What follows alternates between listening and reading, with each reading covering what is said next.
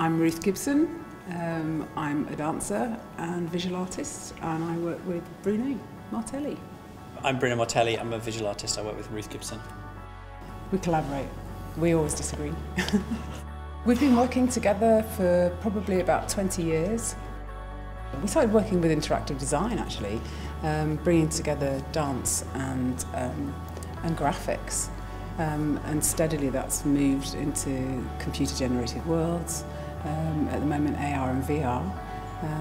The work that we're showing at Collyer Bristow at the moment is actually a remnant of a kind of mistake that happened in the process, and we're really happy to go into a sort of new area of print. The last show we were in here, we sold the works, so that was really super for us.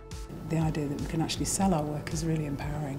It's great to be involved in this exhibition. It's quite exciting, and it's interesting to see how Rosalind's vision has brought all these different works together, because this piece is slightly different to most of the other work that we do, and it's quite interesting how the works are speaking to each other. There's quite a strong sort of flavour, but it's also very diverse. There's always something for everybody, but it's also honed around a vision, really. A vision for each show has a particular focus.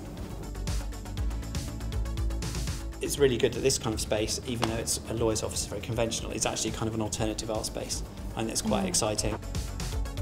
It's also super probably for the people coming here, often coming here for something that might be distressful, something serious that's going on in their life, and actually it can be a distraction to look at the artworks in the different spaces, and also a sense of joy and a surprise, which might make them actually think differently about the dire or whatever difficult circumstances they're in.